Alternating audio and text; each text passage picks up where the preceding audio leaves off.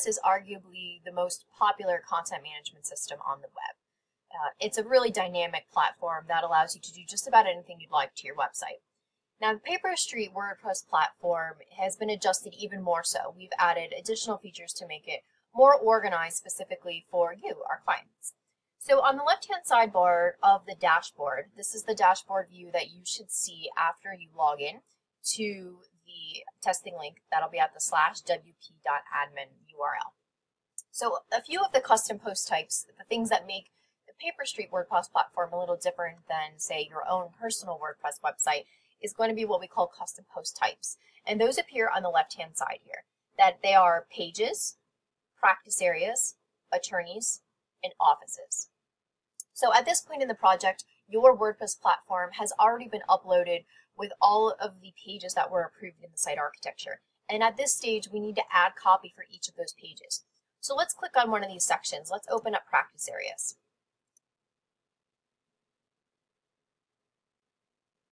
You'll see here that there's a list of pages that have already been preloaded into the system. So let's try to understand how these pages are set up. The hyphens indicate that that is a subpage. So in this menu, employment law and personal injury are the main practice area pages. They're at the very top tier. And employment law, overtime pay, and sexual harassment, these are the subpages under employment law. So the dash here indicates that it is a child of the page above it. And 2 dashes would indicate that it is a child of the page above that. So bus accidents is a 3rd tier page. It's under personal injury, auto accidents, bus accidents. So let's open up one of these pages, like we were going to add copy to that page. And you'll see that in WordPress, there's a big box that populates at the top. That's where you're going to drop your copy in for this particular project. So you'll add your copy here, whether you're copying and pasting from Microsoft Word or if you're typing organically into WordPress itself. You'll notice that there's a toolbar here at the top left-hand corner. That's a pretty standard toolbar. It allows you to add bullets, add an ordered list. You can add hyperlinks if you need to. You can change whether something needs to be labeled in H2 or in H3. These are the 2 most common that you'd likely use. So for an example, if I want to change this header to an H3 on the page, I can do so using this menu here. You can also bold and italicize. When you're done making your edits to the page, you'll just want to click the update button at the very right. Okay.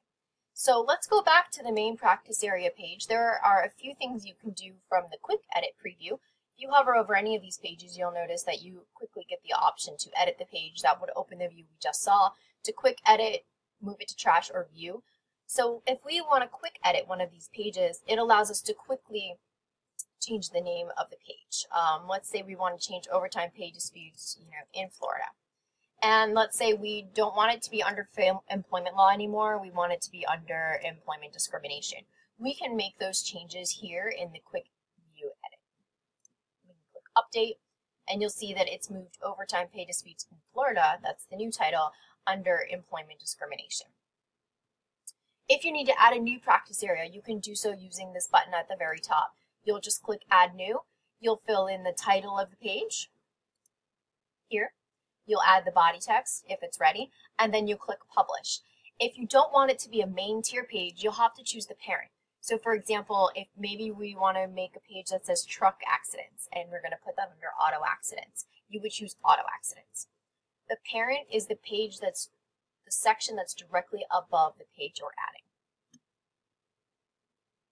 Okay, so let's move down the list here and look at attorneys.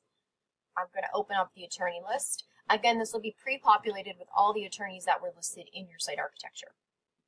So let's open up John Smith.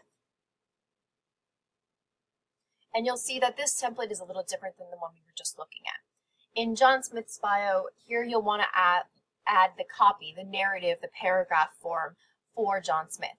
And then below, we're just going to fill in each of these fields. So you're going to add the first letter of the attorney's last name, their position, whether they're attorney, associate of counsel, a partner, whatever the verbiage that you use at the firm is, you would add that there. You would add the person's email, select their offices. Their offices are pulling from this custom post type here. When we get there, you'll see how you can add an office.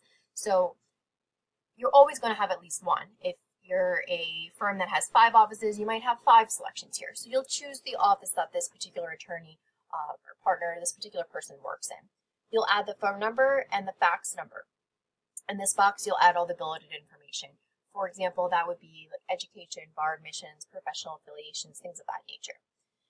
And then related practices. So this related practices box pulls from your practice area section, and you'll just choose the practice areas that this person practices in by adding the plus sign. If you need to remove them, you can do the same here, moving them back to the left. When you're done adding all of this information, you'll want to click Update to save everything, and then you can move on to the next page or the next attorney. So now let's look at offices. 99% of the time, the office's copy is already going to be added for you. You won't need to do anything particular, but this template does look a little different also. The name of the page will be the name of the city or the county if you're working with counties instead. If you have unique text for this city page, as we would call it, you can add it in this box here.